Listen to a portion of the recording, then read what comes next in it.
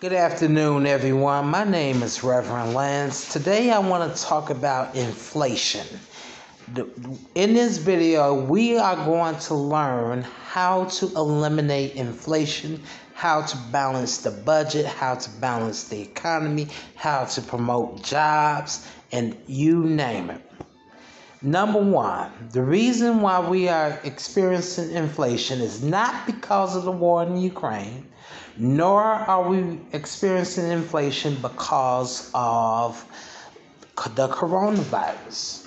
We are experiencing inflation because of free spending. The moment we eliminate free spending and put a price cap on the economy and spending, then we will eliminate inflation. Now, here's what it looks like.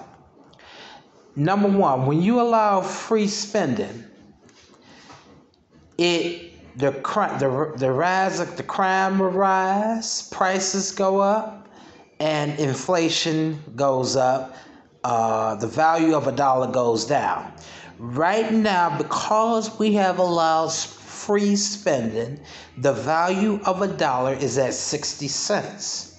And if we continue to allow free spending, the value of a dollar is going to eventually go down to zero, and it will be useless to have a dollar in your pocket because of free spending.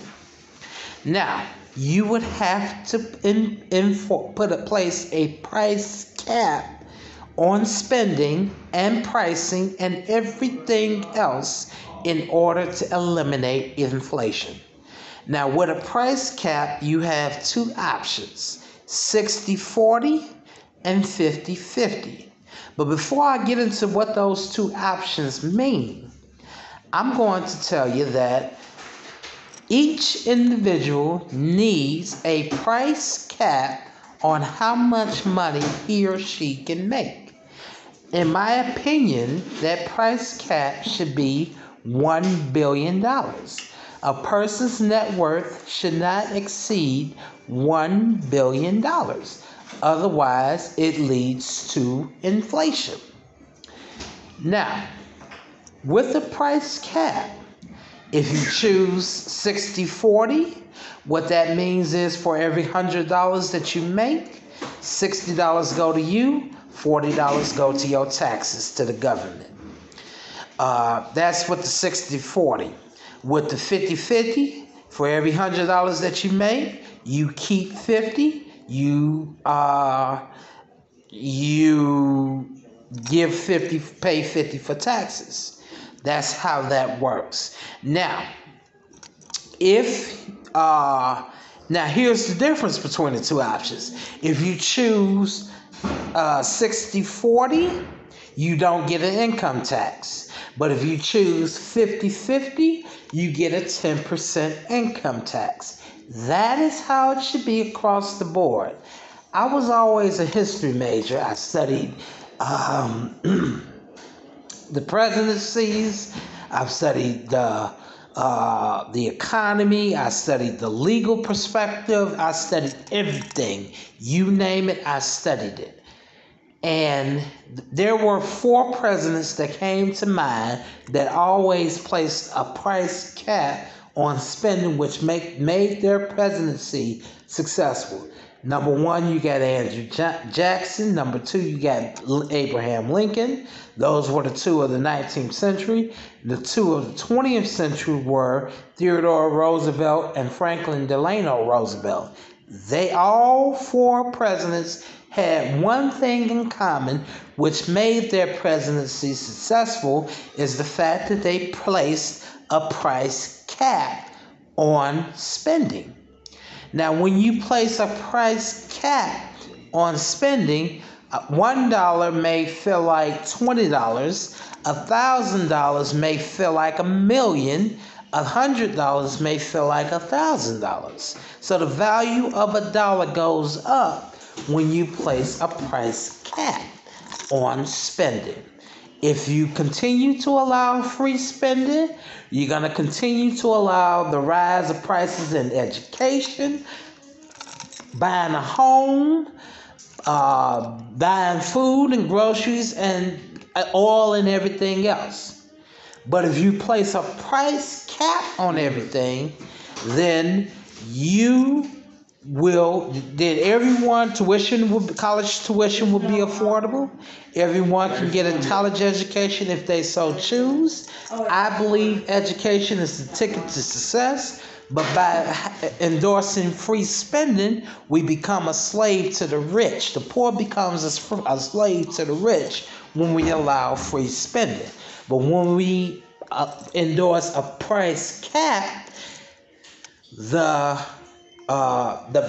budget is balanced. Everyone is equal in what they make, and I believe that number should not exceed $1 billion.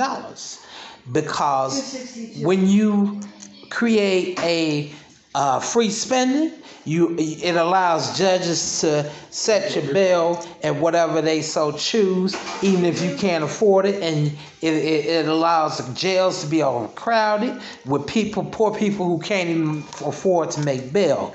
But when you create a price cap, that eliminates all that. You keep the severe criminals locked up in a cage, and you keep those who commit less serious offenses. They get to come out and get a second chance.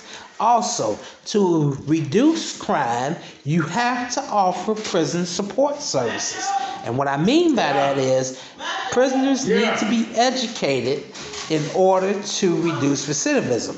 There are two organizations that I believe we should fund. The government should fund in order for prison support services to work, because there are many prisoners who don't have family. The Bible says, "Remember prisoners as if you are one of them." By funding prison education services, putting a price cap on the economy, we can reduce crime recidivism. We can reduce crime. People don't have to keep going back and forth to jail because we are educating them. We're offering them services so that they can be better.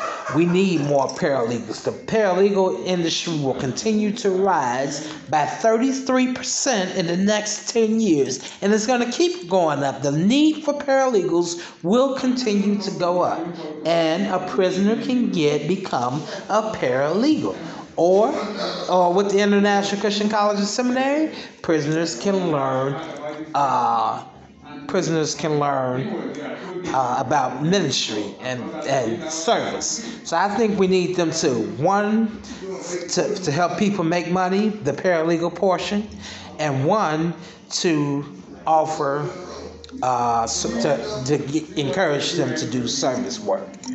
I thank you for listening to this testimony, and I'd like to hear your views.